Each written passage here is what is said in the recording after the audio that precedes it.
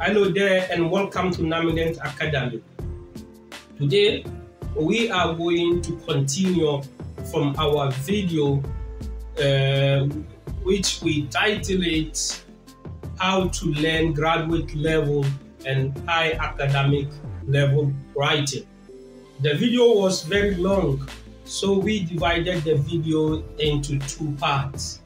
And if you have not watched the first part, I have linked the video, the first part of the video down there and top here, so that you can watch that before you continue from this part.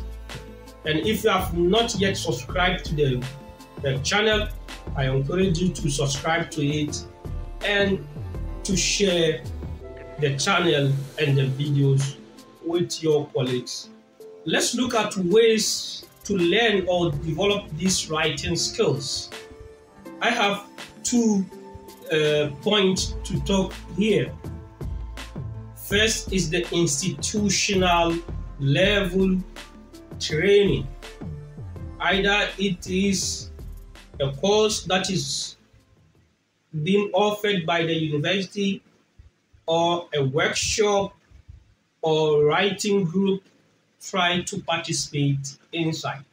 For example, in some graduate school, currently we are seeing emerging courses of writing, academic writing courses, where they teach techniques of reviewing work, writing thesis, writing article, and so on and so forth. If you have it, take it in. If it is available in your institution, take it. If it's scoring, take it. If it's not scoring, take it. It's going to help you. And in some universities, there is an emerging group of writers group that is being organized and moderated by the institute to help students and foreign students to learn how to write, academic writing, and others. Mostly you can find these courses or groups. Join it and try to take full advantage of it. In most libraries across the world, they organize seminars on writing, on research, on academic speech, academic writing, and so on and so forth. Follow your university's library calendar and look at it whether they have these courses or these seminars, and try as much as possible to take full advantage of it. And also in some universities, they have language checking centers in support of more publication. These universities have a section of the library or section of Dean of Research or Dean of Student, where you can bring your work to the consultant or the person in charge for him to proofread your work and suggest some correction in the aspect of the language, and also help you in writing the thesis or in writing the articles or the professional output. Try as much as possible to take advantage of this. And this information is not commonly available everywhere. You have to seek for the information. Go to the Dean of Students, go to the Dean of Research, go to the Student Center or Foreign Center or Welcome Center, no matter how they call it, and ask for this kind of help. And surely you can get, even if your university don't provide it and you know that there is an adjacent institution or university that provide these services, you can even pay for it and learn, because it's very important aspect of career. Writing is important in everybody's career, especially if you are in a researcher, either in the industry or in the academics, or you are academicians, you need to write reports, you need to write a lot. The second aspect is individual initiative or independent initiatives that you can take. Is somehow personal, or you and your colleagues come together. You have to practice a lot. Practice by yourself. Practice, practice, practice. Read good work. Read a lot of works in your field. As you read, you see the style of the writing. You come and understand it very well. And this practicing of writing yourself is going to help you a lot. The second aspect is review works of people, either your own work or others' work. Every time you see a work, maybe you can read it in a perspective that you are a reviewer. You want to understand the structure and the sentence level accuracy and others, how those people were able to write this work. And that the third level or the third initiative you can do is copying from model. In that you are going to write an article, you are going to write a manuscript, you search and get from your own judgment the best of the article. And look at how the person wrote the article of thesis. If you want, let's say you are writing a thesis work, you can download 4 or 5 theses previously accepted by your university. If your university is giving award for best thesis or department for best thesis, you can get the best thesis of 3 or 4 years together, put them and study them word to word how they do it. And then you can mesh the structure together to come out with unique structure. Or you can also take any one of them and follow how the person is writing. And in your own words, with your own idea, you transform it there. And this copying model is one of the profound methods that everybody is using. Most people are using this kind of model.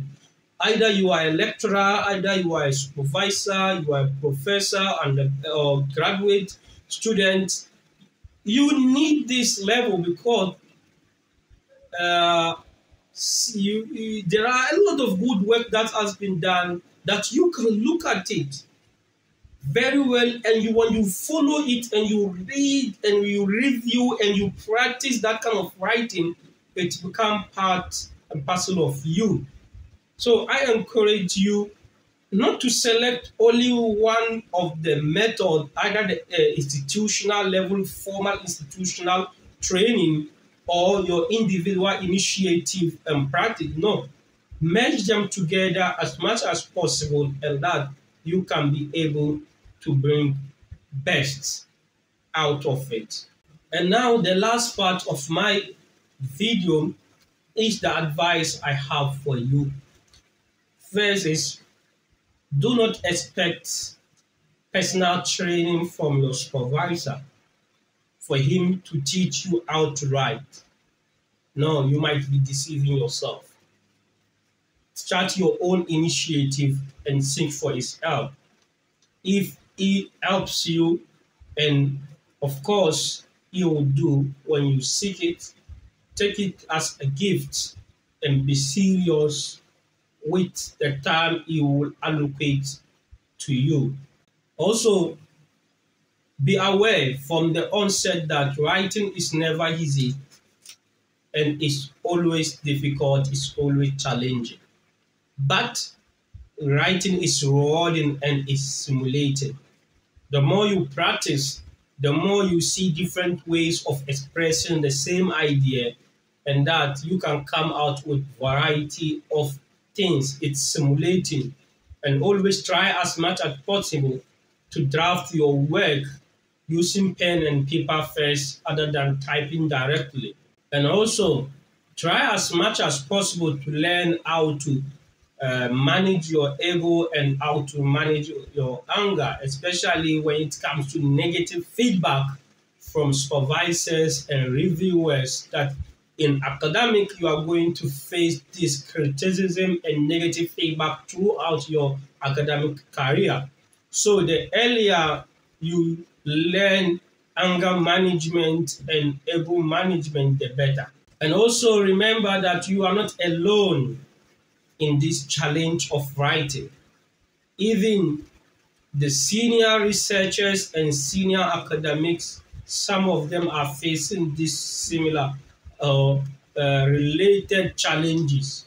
The most important thing is to practice and to advance a bit by bit, and all will be okay. And also remember, struggle over academic writing is natural, because generally nobody sits us down as academics to teach us how to do this writing. Although now we are seeing emerging trends in seminar courses and workshops. So the struggle is natural, and try as much as possible to learn, and that you will see the rewarding aspect of it. And also, training yourself is necessary part of academic development. Never take red ink or red circle in your work personal. When you write a work and you submit it to your supervisor or a colleague, and he write a lot of indicate a lot of red ink inside, never take it personal. It's all aspect of your training. Correct it, send it back, take the feedback, correct it, send it back, take the feedback, and before you realize, you are an expert in academic level writing. Try as much as possible to produce work that has to do with output to external bodies. And this is the secret. If you want your advisor or supervisor to help in your academic writing, in your thesis work, try to publish work or try to take a report, or let's say try to do an external project that will require a lot of reporting on time, like different in all aspects of the work. We have to report in a terminal or in semester. So all this report is going to external body or the university funding services, and that when you write the report, which will be part of your thesis work in any language they choose, and that work, because it's going to the external bodies and that your supervisor is supervising you, its integrity and identity is at risk, he will take time to revise it first and to ask you, go and do this correction. You will do again, he revise it until it's full and is standard before he asks you to submit. When you have that kind of thing, surely your final output of your thesis will not face any problem. Or even if your publication is not part of your academic requirement, try to publish, because by publishing, your supervisor will correct it. He will take serious of that work, and that you try to divide your thesis work into different publication, even if it's not high-level journal, and that because it's going to be published, the supervisor will sit down and correct it, and that he or she will not like that unstandardized work to be published, and that is going to tarnish its own image, and therefore is going to take your work very serious. So the most important aspect here to involve your supervisor in your graduate work is a project that involves reporting and writing of article. Another aspect is before you give your work to any of your superior to revise it, please try and give it to a colleague to look, because the superior or the supervisor is not expecting common grammatical error from you and other staff. So when you give it to your colleague, in win to win that you review his own work, that this colleague can be able to edit it and to revise it for you, and you help him.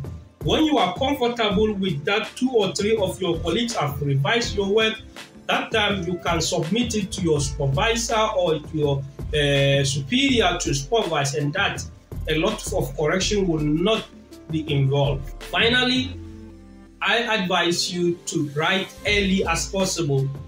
Every time when you are in the graduate school, start writing your thesis, start writing your manuscript and report as early as possible, because it will be write, revise, get feedback, write, revise, get feedback, write, revise, get feedback. With this said and done, thank you for your time and attention, and I hope you enjoyed this video. Try as much as possible to subscribe to this channel, and try as much as possible to share this video with your colleagues, and that they can also enjoy and benefit from what I discuss here. See you in my next video.